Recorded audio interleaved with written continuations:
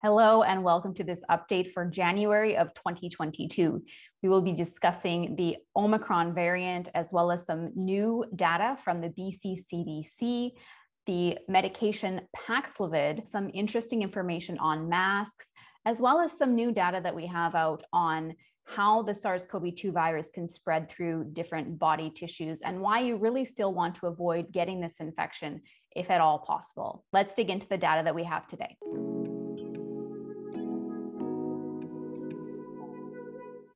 All right, so quickly we will look at what is going on in the world. Now, I've just picked a few countries here where most of my viewership comes from. However, I know there are others of you, so please don't feel left out. Let me know in the comments where you're from, and I'll try to include you on these graphs in the future. So it's no longer helpful to just look at cases because we know that many places in the world, testing has not been accessible, or it's been overwhelmed, or it's being limited, like where I live in British Columbia, it's being limited to people who are more high risk, high priority groups. So I just wanted to compare here. If you look at the number of vaccine doses in these countries, and then you can go over and look at new cases per 1 million people, you can see that in most of these countries, cases are starting to drop off. However, we don't really know in many places whether this is just because testing is being overwhelmed or people aren't seeking testing, or whether there is an actual drop. Now, there are places in Canada that are monitoring wastewater, and there are indications that indeed the viral load is dropping. Patients in ICU continue to increase in many places, and the new deaths per 1 million also continue to increase because we know that deaths are a lagging indicator. So with deaths as a lagging indicator, many people are wanting this pandemic to be over and trying to say that this is becoming endemic, and maybe it is, but we still have a lot of people that are getting sick, and some are going to hospital as well. And I'll have some more input or insights on that for you in a moment. So here in British Columbia, it's been a difficult few weeks, as I know it has been throughout the globe. We have very limited PCR testing. So if you do not have other conditions, if you are not a high-risk group, you are not to seek testing. If you do get sick, you are to stay home and self-isolate until your symptoms resolve. Our medical health officer yesterday announced that contact tracing is no longer useful. It's been overwhelmed for quite a while, and it sounds like contact tracing will no longer be occurring in most cases. Something that was quite surprising is that they announced that COVID-19 positive patients can now share hospital rooms with fully vaccinated patients in some areas. This is somewhat concerning. Quite a few scientists are raising some concerns over this. I'm not one to say too much about it. I'm just reporting what's going on. And isolation is no longer required for close contacts of positive cases. This is also concerning, and I know of cases where someone has had someone who's COVID-19 positive in their household, and they've continued going to work and because they feel fine. And as it turns out, they end up being positive in a few days, and I'll have some insights on rapid testing and when your rapid test is going to show up positive. And it's actually not until you've been symptomatic for a couple of days. So I don't think that this isolation policy, although it may keep people working more, it may also contribute to spread of disease in some cases, and that is concerning. The BC CDC did also release some excellent data that gives us insight on who is more at risk for more severe illness. And age remains the most serious predictor of the most obvious predictor of more severe disease. And as you get younger, as long as you don't have any other chronic illnesses or comorbidities, you have less risk, especially, of course, if you are vaccinated. So in this graph, persons age 80 and over are an estimated 28 times more likely to be hospitalized should they contact COVID-19, and they are controlling for other factors here.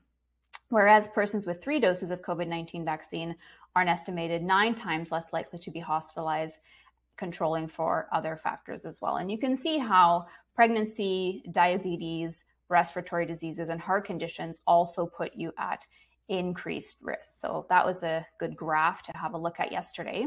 They've also looked at hospitalization by risk categories. So they looked at the period of September 30th to October 27th versus, which is when Delta was dominant, and December 14th to January 6th when Omicron was dominant. And so you can see that there is a drastic decrease in risk of hospitalizations during this time for people who are at very high risk, and then it goes through high risk and medium risk.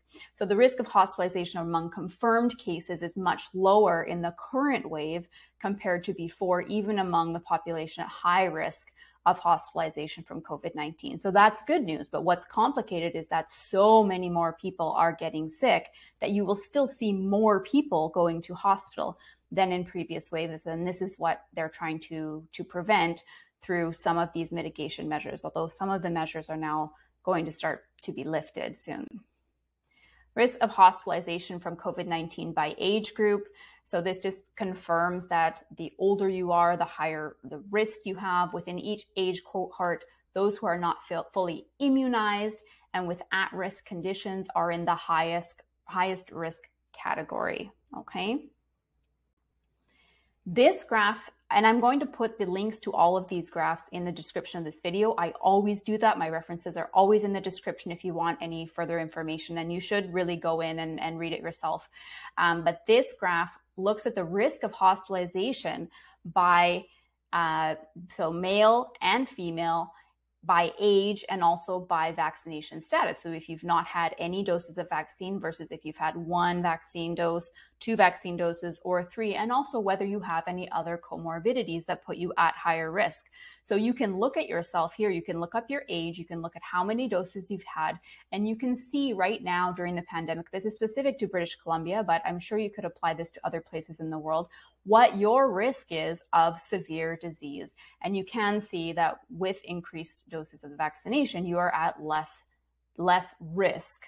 But it's a really good visual to look at and to calculate your risk and the risk of your family, 1 dose versus 2 doses versus 3 doses. It really creates a tangible way to look at what your risk is for severe disease. So Paxlovid was approved by Health Canada recently, and I was asked this week, do you think that Paxlovid will be a game changer? And I said, well, it might be if we have supply. So Ontario is just putting out guidance on how they are going to use Paxlovid, and they're only going to use this. So Paxlovid is an oral antiviral. It's a 5-day treatment, so it can be taken from home. And Pfizer showed about an 89% efficacy rate in this in their clinical trials, although we have not yet seen the peer-reviewed publication for this. So the idea with Paxlovid is that it stops the virus from replicating in the body, therefore inhibiting the cytokine storm, that hyper-inflammatory response that we see with people who become severely ill from COVID-19. So Ontario just released their guidance, and so I put in a few notes here because I do think that other provinces will probably do something similar, and I know that BC will be prioritizing the doses that they have for high-risk individuals. So here are the notes that I took from that. So the clinical trials looked at high-risk patients only, and they did not mention the use of Paxlovid in low-risk individuals, other than in a brief segment that I'll show you in a moment. We don't have a scientific publication or full manuscript. It's not posted online, and it's not in a scientific journal. We just have what was submitted to Health Canada. And although that is quite extensive, that information, it's not the same as a peer-reviewed publication at this time. So they analyzed 2,426 high-risk patients, and in those high-risk patients, they showed about 87% efficacy, and they said that high risk to them was having a 6.5% risk of hospitalization. Now, that really depends on where you are. So different hospitals and different areas will have a different definition of what they consider to be high risk, and it's dependent on age, it's dependent on their health status. And so that is quite a variable figure. We don't have any knowledge of the medical complexities of the patients who were in the trial, other than the fact that they were high risk. Paxlovid has a lot of different drug interactions. It's 2 different therapeutic ingredients, and it inhibits a group of enzymes in the liver called cytochrome P450, and this causes a multitude of drug interactions. And so when you're dealing with high-risk patients, often they have a lot of different chronic illnesses, they're on a lot of different medications. And so it will be tricky, but very possible, with the help of a pharmacist, to manage these drug interactions. There are also some warnings about if you have reduced kidney function or liver function, that also needs to be considered when you're using this medication. The medication, like I said, has to be given early, so you need to know that you have SARS-CoV-2 within 5 days of symptoms, and that's when you need to start the treatment. Also, the supply is limited. It's going to be limited in Canada and throughout the US. It's not the easiest drug to produce. So will it be a game changer?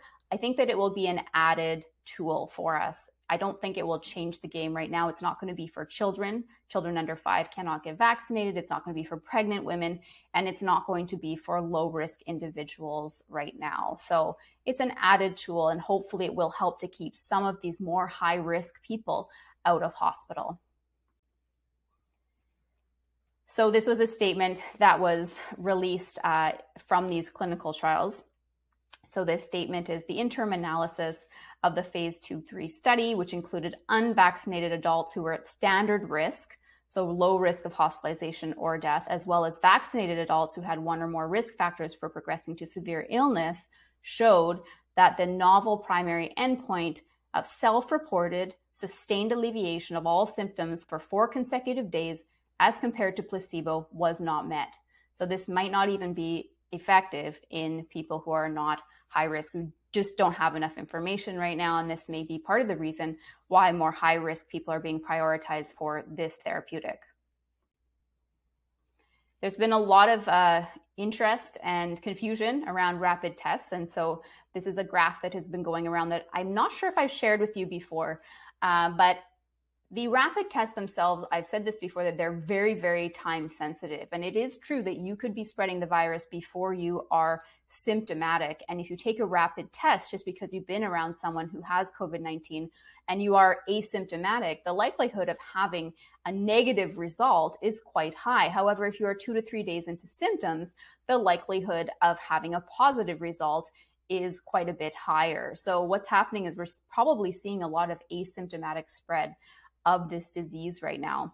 And so you can look at this graph and it shows you the infectious period that can be detectable by a rapid test and also by PCR. And many people do not have access to PCR right now. So we're really depending on our self-monitoring of symptoms as well as rapid tests. So I'll have some guidance for that for you in a moment. There is an increasing thought that is circulating that Omicron is mild, this is going to become endemic, and the pandemic is going to be over. Omicron is not mild for a lot of people. It is not mild if you are not vaccinated, if you are immune compromised, if you are under 5, although most kids are okay. We are seeing, even South Africa reported increasing incidences of hospitalization in children. So this remains a virus that I don't think you should just haphazardly expose yourself to or risk yourself getting. We still see long COVID in a lot of people who have had SARS-CoV-2, even mild infections months and months ago, if not now years ago. So there's a few studies that were released recently. So a longitudinal analysis that revealed a high prevalence of Epstein-Barr virus associated with MS. It's long been thought that Epstein-Barr virus may be associated with MS. However, now there is more conclusive evidence. I wouldn't say it's totally conclusive, but very convincing evidence that this virus could cause MS. There is no reason that SARS-CoV-2, we have no reason to think that this could not cause neurological issues down the road that we still haven't seen. This virus has only been with us for about 2 years. Another study that was released showing that SARS-CoV-2 appears to persist in organs throughout the body for months. So patients who had infections months and months ago, they have looked at these patients and they've been able to find virus in every single tissue of the body after the person has completely recovered. So, the fact that this is able to infiltrate so many places in the body and still be found months later is very concerning. Professor Akiko Iwasaki does great research. She's a virologist. Follow her on Twitter at Viruses Immunity. She has excellent information. And she is looking at the neurological effects of long COVID. And she says, how can a mild respiratory SARS-CoV-2 infection lead to longitudinal neurological symptoms? Well, possibly through direct infection of the brain, possibly through autoimmunity, and possibly through inflammatory impact of infection distal to the brain, so away from the brain. And so she's studying this, and she's seeing that there are possible neurological consequences, and we are seeing this in patients as well. If you look for 5 minutes at long COVID patients and what they are reporting, it's quite obvious that their nervous systems have been affected by the virus. And so I do think that it's still best to prevent yourself from being infected with this virus, or at least mitigate that through vaccination, which allows your body to respond quicker so you do not end up with a more severe and more dispersed infection. So a lot of people have sought out higher quality masks. However, there are a lot of counterfeits out there. And so I'm going to give you some advice on how you can detect whether your mask is fake or whether it is genuine. So start with the packaging. So the box should have the manufacturer's name and address clearly labeled. It should be sealed. The packaging inside should be sealed, and it should be evident that it has not been tampered with. Some people have reported they buy these masks and they come in a plastic packaging with like a twist tie or something on it. That is not acceptable, and that could indicate that the mask has been tampered with. These masks should also come with an expiry date on the packaging. So the expiry dates are important because the N95 masks carry an electrostatic charge that does not last forever. And also the straps will wear out over time. So an expiry date should always be present on a mask that meets manufacturing standards. If you see FDA approved, FDA registered, or FDA listed, these should be red flags because the FDA does not approve masks in the United States. It's NIOSH is the entity that approves these masks and gives their certification of approval. So it has nothing to do with the FDA. And if you see this on any of the packaging, it is a red flag and an indication that this is probably not a high quality mask.